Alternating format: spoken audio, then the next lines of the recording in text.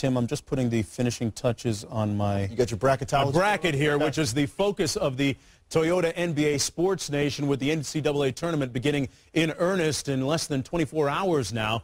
We thought we would ask you which of the schools has provided the best current NBA talent. Tim, let's start with Arizona.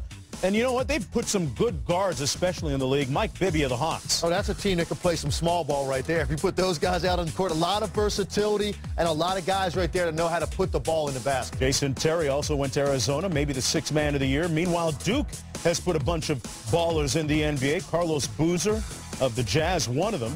Yeah, they've got a couple of good power forwards right there. Grant Hill, Corey Maggette as well, two slashers on the wing. They lack a little bit in the point guard position, but Grant Hill can handle the ball with that group. Yeah, 14 players in all. That's the most in the NBA. UConn with 12, just a couple behind them. Ray Allen, one of the top shooters still in the game. Tough Juice, Caron Butler of the Wizards, and Rip, another gunner. Yeah, the three wing players that can put the ball in and Okafor, a man in the middle. That's not a bad group right there either. North Carolina, boy, current, past, present, to come, they got it all covered. 11 players in the league.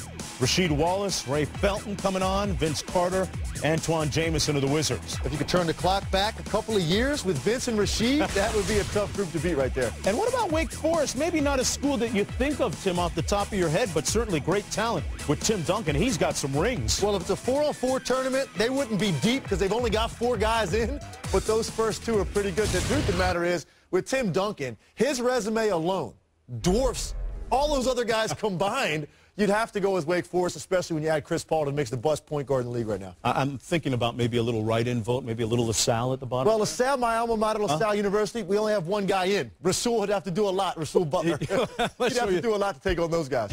Let's show you the poll results. And so far, hey, what about that? Wake Forest way out in front at 48, over 100,000 votes.